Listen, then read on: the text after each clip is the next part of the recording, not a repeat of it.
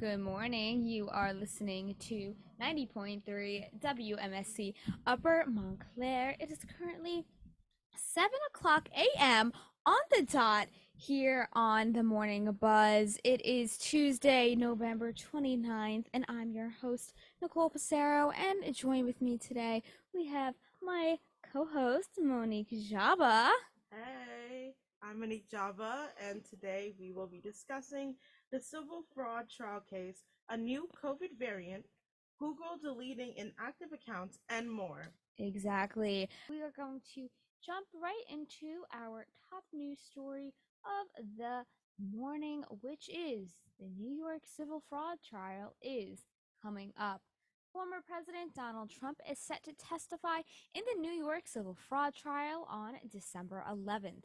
The former president previously took the witness stand on November 6th and testified under oath in a case that stemmed from a $250 million civil lawsuit filed by New York Attorney General Letitia James.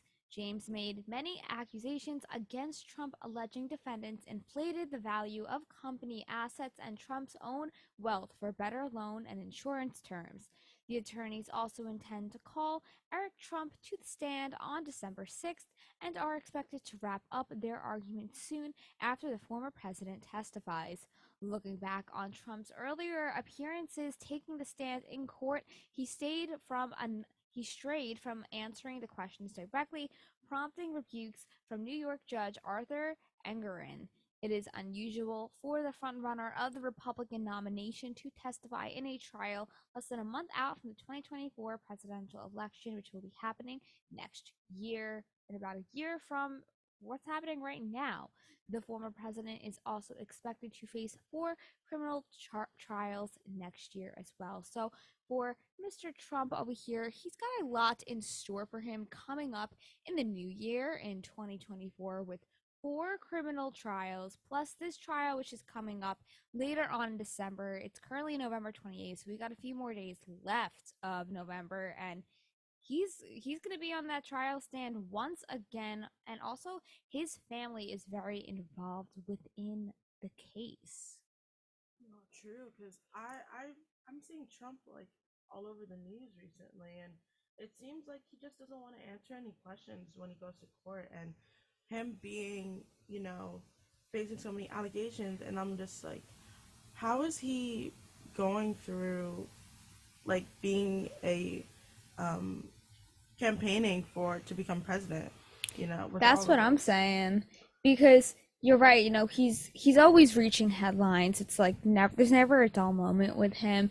And now that he's going, at the end of the day, like, yes, he was our former president, but at heart, he's a businessman. And now, like, the entire trial now is basically based on fraud, conspiracy, insurance fraud, falsifying business records. So, and you're right, he's always trying to find some way to not give it away, and like he's like, oh, like, he sticks to his claims, and like that's it. He just doesn't want to confess what he does or admit anything. So there's always that chance of mystery and suspicions when it comes to trials like this. And for those who don't know, Eric Trump is Donald Trump's son, who is also a businessman, and he's also denying the allegations as well. And he is also set to testify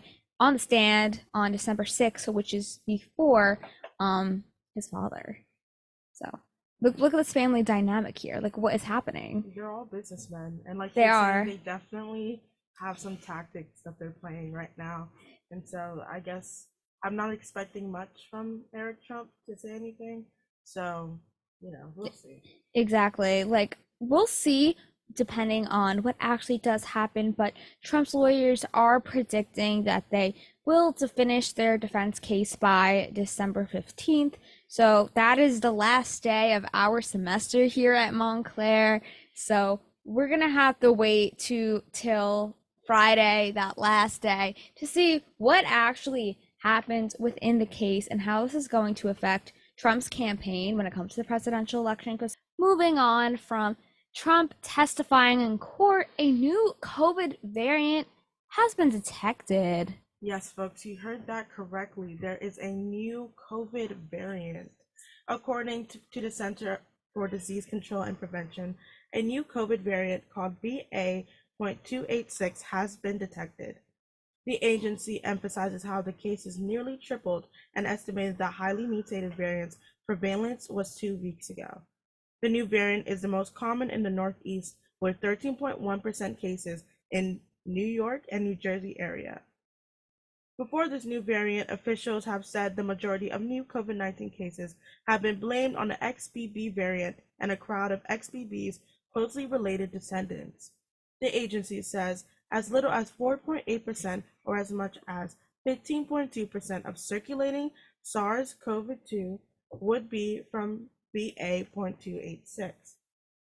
The agency explains, quote, "It is important to note that early projections tend to be less reliable since they depend on examining growth trends of a smaller number of sequences, especially as laboratory-based testing volume for SARS-CoV-2 has decreased substantially over time."